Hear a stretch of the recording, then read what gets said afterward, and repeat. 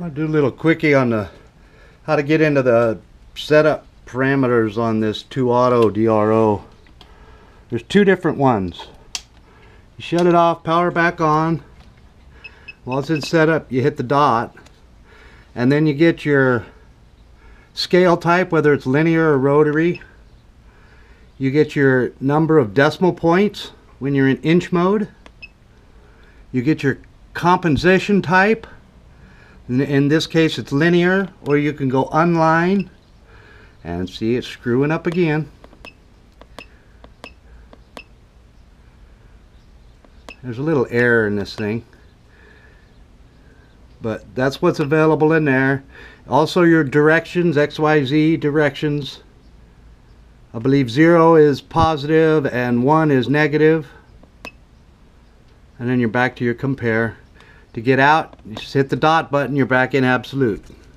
Now the other setup mode, which I don't think is in the book, is you hit 6. Hit the metric inch button 6 times, 5 times, whatever it is while you're in setup, and you're presented with this. Then it's either DRO or Digimatic.